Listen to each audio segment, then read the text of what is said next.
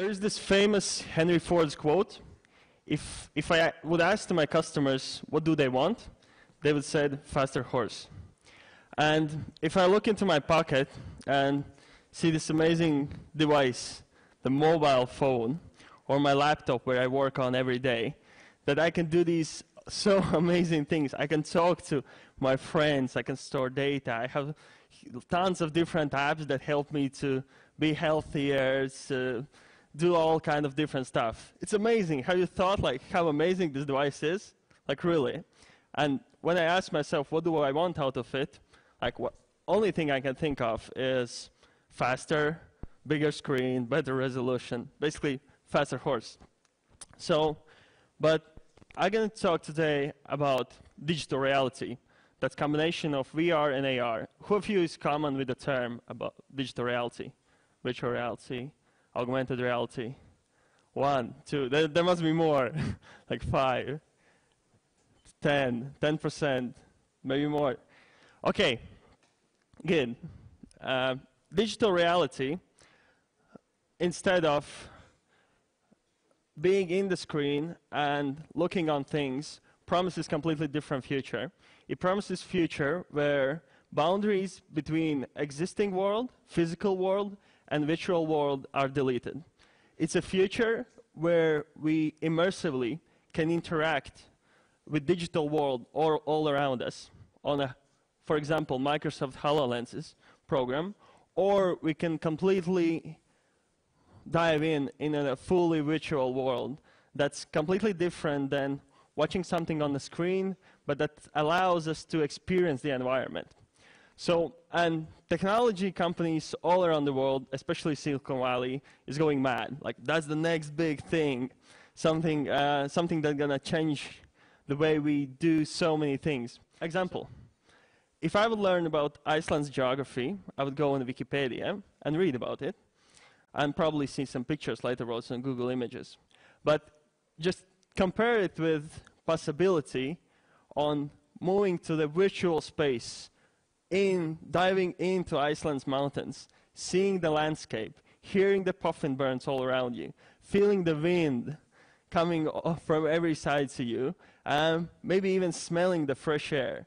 Imagine, just think about the experience and think about how it could change your perception of the thing you are, instead of reading, experiencing.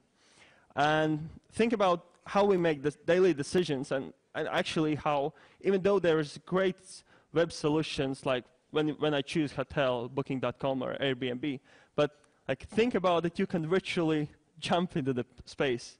Like how better decision that would be for us as a customers. Like, and this is the famous Mark Zuckerberg slide from F8 conference. And here he's putting the evolution of virtual communication in perspective.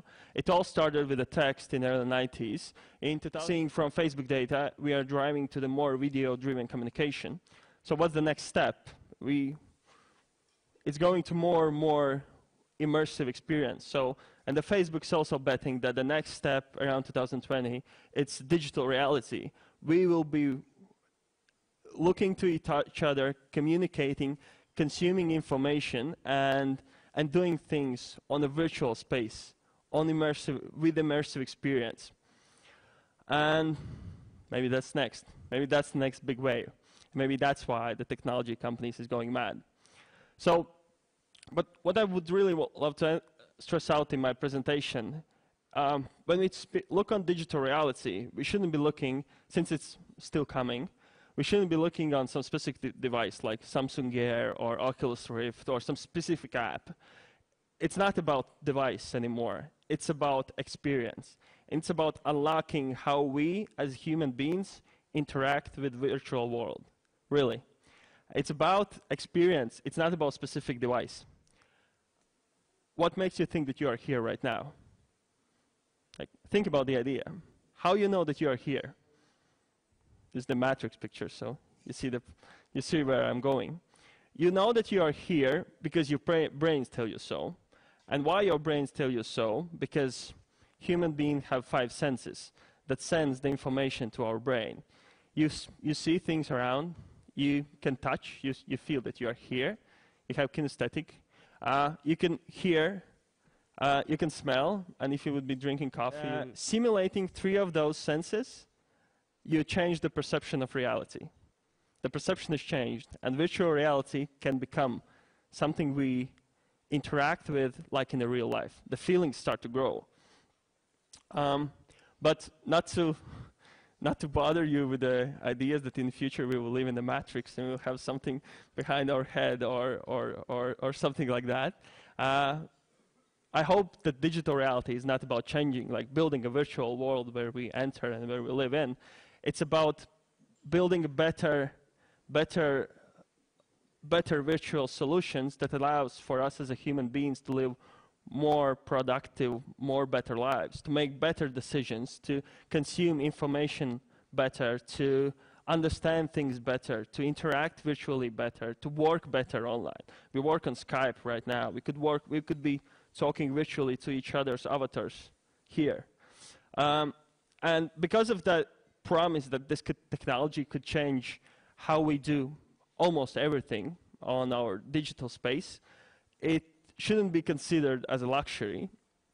It should be considered more as a necessity, something that eventually will come. And why now? Actually, virtual reality has been around since early 1950s. And this is the first device that was actually tried to create, because this idea about being able to virtually be in the space has been like since it's old. It's not new. And there were a lot of tries to get it real because the idea is so cool. And even in 1996, the Hasbro, the big gaming company, they invested 57 million. Imagine in mid-90s, 57 million invested in developing the house virtual reality kit that they planned to ship to the people, sell it so they can at home play some kind of virtual reality games. They closed the program within 2 years. But then, in 2007, this amazing device came around. And it came around with massive improvements in screen resolution and on processing systems. And it eventually allowed, in 2014, Lockheed Palmer to develop the first really immersive virtual reality headset that finally gave that experience. Wow, you put on and you can see that the future is coming. You are in different environment. You suddenly start to feel different. You absorb things differently. And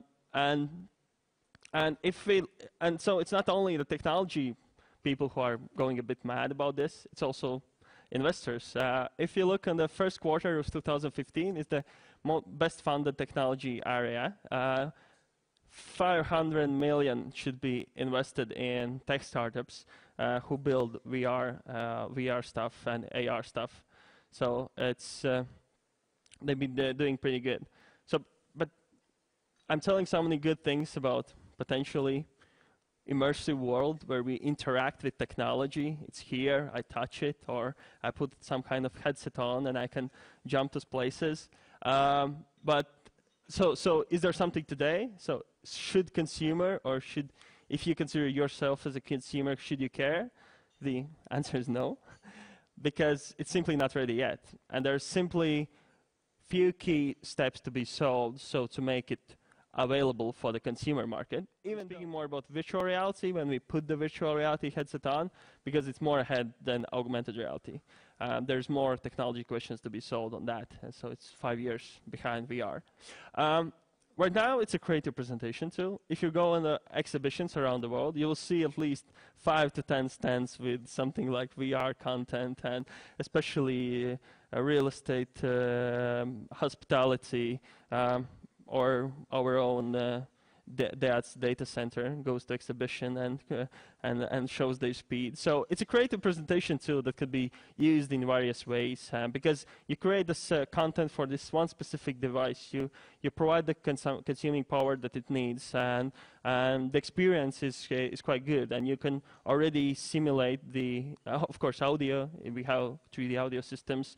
Vision, you can check how VR right now looks on a Samsung Gear, or you can even simulate touch, because there are devices that you put on and that send you electricity. So stuff are out there, and there are individual solutions that could be used as creative presentation devices. And yeah, second is the professional market, because to build a virtual reality environment, we have to build some kind of environment around us. It's not 2D something. So architects who already model in a 3D Max, who could easily transform their model into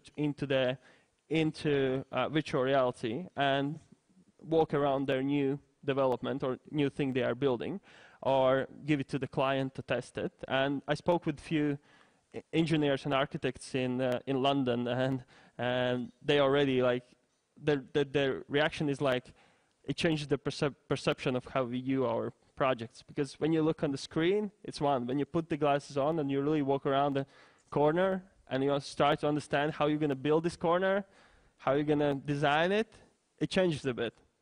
And it changes a lot, actually.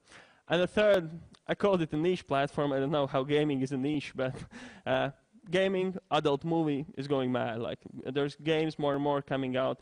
Gamers already have huge computers that they can attach Oculus Rift on. Quality is quite okay.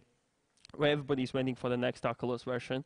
And adult movies, first adult movie virtual reality sites are being launched, and they are becoming more and more popular. And if you write on the YouTube, like people's reactions, you will have fun. So the VR is the virtual reality, augmented reality, the digital reality's potential is so big because it adds us senses to the communication. It adds the digital world sense.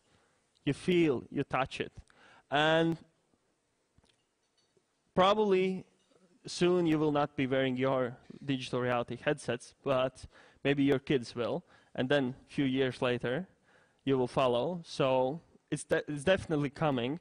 And if you want to see what the future is bringing out for us, I would recommend to keep an eye on those well-funded Silicon Valley and Artillery CL3 and other guys who's trying to solve those questions and be the first ones who bring out really immersive experiences and make it for usable for the consumer and usable for the companies.